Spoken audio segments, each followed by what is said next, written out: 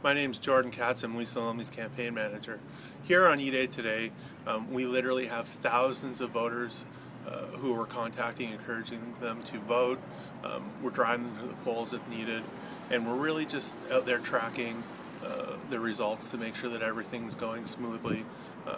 I'm pleased to say, quite frankly, that the folks at Elections Canada seem to be doing an excellent job, and there are very, very few problems at the polls, and voter turnout seems to be very, very robust, and we're expecting a great night tonight.